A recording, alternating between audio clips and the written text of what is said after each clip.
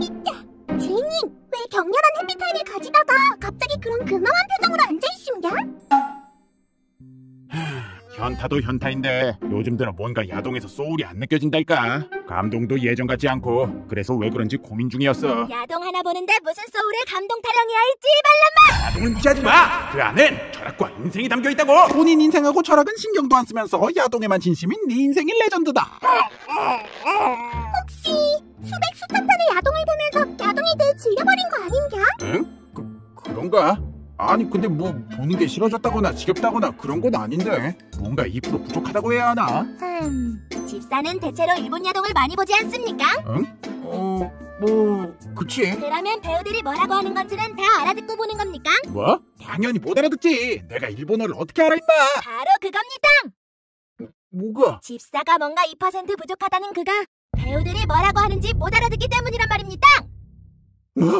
그런가? 그랬구나. 그동안 나는 그 안에 담긴 스토리를 제대로 못 즐기고 그냥 영상미를 즐기는 데만 급급했던 거야. 그래서 뭔가 부족하고 소울 없는 느낌이 들었던 거라고. 자막이랑 같이 보면 해결되겠구만.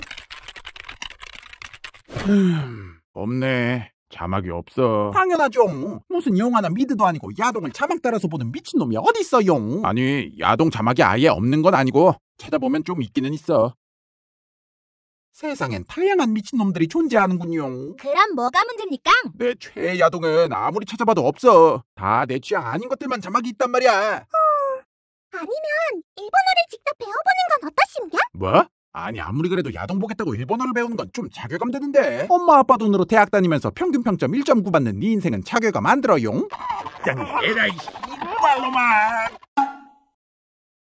뭔 소리야? 나도 일본어 어느 정도 할 줄 알거든. 배우려면 금방 배운다고. 그럼 한번 해보십시오.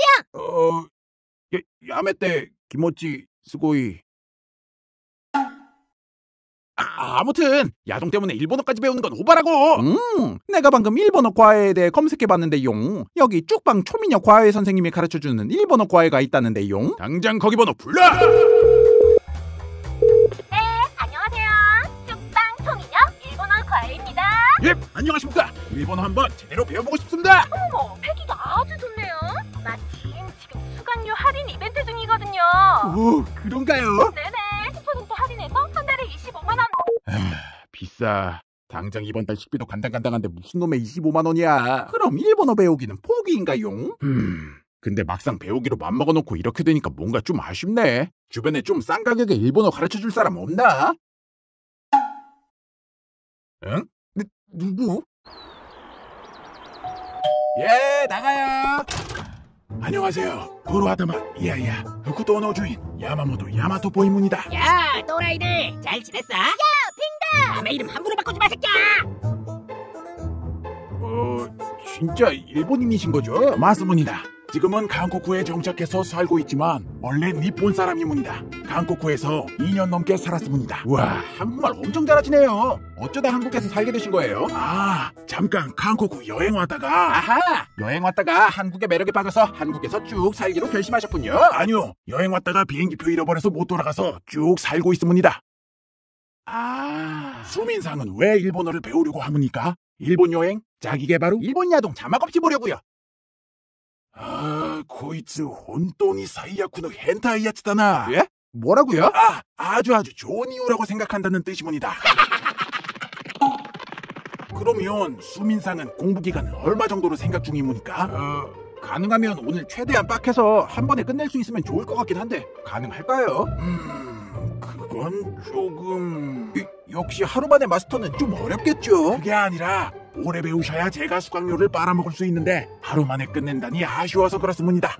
쓸데없이 솔직하시네요. 하지만 안 될 건 없습니다. 야동에서 나오는 어휘는 한정적이니까 하루 만에도 마스터 가능할 거문이다. 오, 정말요? 자, 그러면 일본어 수업을 시작하겠습니다. 예, 선생님!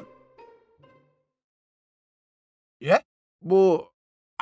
수업료 말씀이시죠? 그렇습니다. 다 먹고 살려고 하는 거기 때문에 당연히 드려야죠.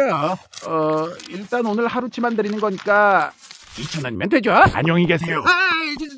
잠깐만요. 2,000원은 성금이고요. 오늘 진짜 제대로 알려주시면 10만원 드릴게요. 10만원. 그러면 진짜로 수업을 시작하겠습니다. 잘 부탁드립니다.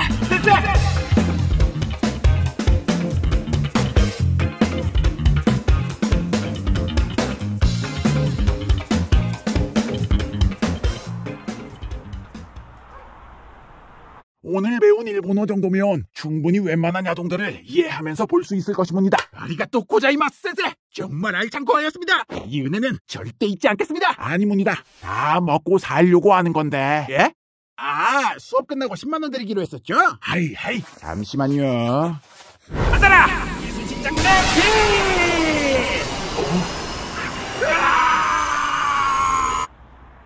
짐승친삼아, 우와! 이걸로 10만 원 아꼈구만. 게이드.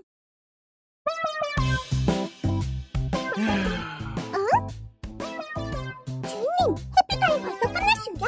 야동은 보통 한 편에 2시간 정도 하지 않습니다. 그게 말이야. 결국은 주요 장면만 보게 되더라, 씨.